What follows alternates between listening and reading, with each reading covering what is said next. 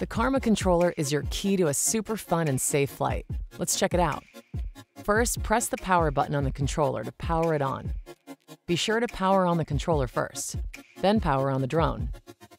When the controller turns on for the first time, it will walk you through everything you need to get ready for flight. If you're new to flying, be sure to check out the tutorial when it's presented, so you can get the hang of flying before your first real flight with Karma. We're getting closer to takeoff, so here's how to control Karma when it's in the air. The left joystick moves Karma up and down.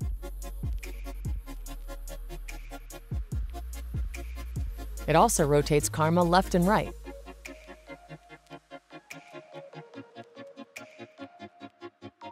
The right joystick moves Karma forward and backward.